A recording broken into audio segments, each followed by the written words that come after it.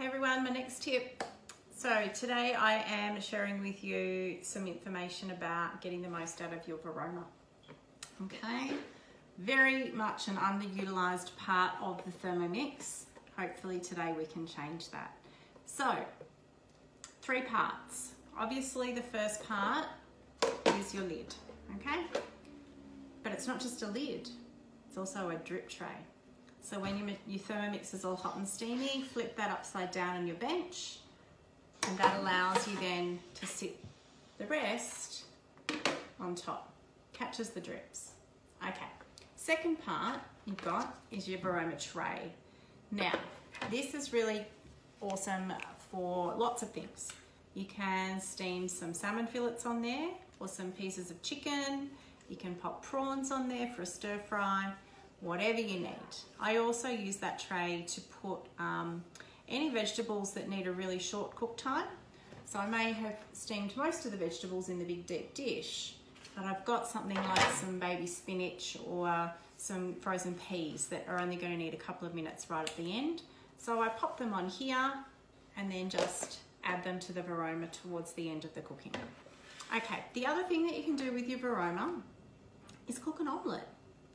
So all you need to do is grab some baking paper, scrunch it up with a little bit of water, so make it damp, and then you're going to use that to line that top tray of your Varoma, which means that you can pour your egg in there and it's not going to run through. Same applies if you've got, say one vegetarian person in the house but you want to cook some salmon. You can line the top, put your salmon in there, and then the juices from cooking are not going to dribble down through the other food. Okay, so that's, in a nutshell, how to use your Varoma. Also remember, whenever you're cooking in this, you need to have your Thermomix set to the Varoma temperature. So on your speed dial, on your temperature dial, you go all the way up to 120 degrees, and then one click past that is Varoma. So it actually says Varoma. When you're using that temperature, it means that it will maintain a rapid boil in your machine to generate steam to cook whatever is in your Varoma up the top. Okay, other thing I like to use mine for is to wash my vegetables. So if you have just been to the shops and you've got a bunch of grapes that need a wash, or you've got some lettuce that you need to wash, instead of pulling out your big bulky salad spinner, use your Varoma.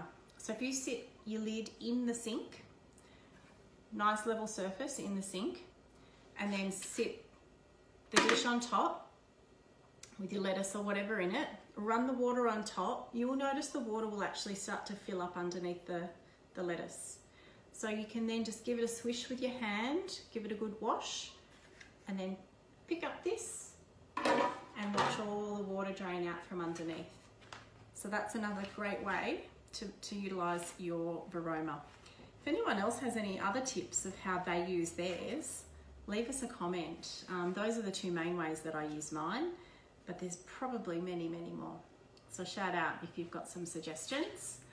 All right, so there we go. I will be back. Oh, actually, before I go, one other thing.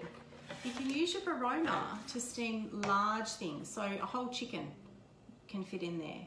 You can also fit your piece of corned beef, or if you want to do lamb shanks, those will fit in there as well. So definitely look up on Cookie Doo for some recipe ideas. Just type Varoma into the search bar and you're going to get lots and lots of recipes that use it. See how you go. Talk soon. Bye.